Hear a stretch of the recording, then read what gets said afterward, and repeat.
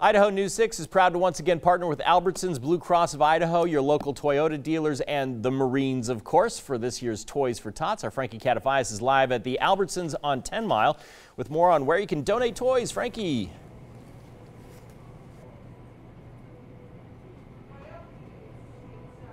Yeah, good evening. It is so exciting. Yeah, Toys for Tots kicks off today, and look at all these fun toys behind us. It is really awesome. And joining me, I have Kathy Holland with Albertsons to tell us a little bit about what's going on today. And Kathy, I mean, this is an annual tradition that we have going on here. Today, the drop-offs start. Has anything changed, though, because obviously coronavirus is impacting how we do things? I mean, is it impacting how we do Toys for Tots this year? Well, we're really excited to launch Toys for Tots again starting today. It is a little bit different. We've got some safety precautions in our stores, so we encourage all of our customers to wear masks, but still want to help support a great cause, help provide an unwrapped toy for a child in need. So you'll still see the boxes in the stores. We've got a great selection of toys, kind of the ones that you see behind. There's also some amazing stuffed animals that customers, while they're doing their shopping, can pick up a toy, drop it off in the bin, help give a great Christmas to a child in need.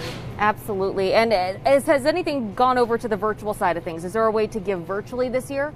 Online, and the Marines have a website, the Toys for Tots website, that people can donate online there. But in our stores, you can still donate an unwrapped toy. Wonderful. Well, you heard her here. If you guys want to donate any toys, all Albertsons locations will be accepting those toys. It's as simple as bringing it in, stick it in the box, and you're done. Make sure you don't go anywhere, though. We'll have more information coming up from the Marines a little bit later.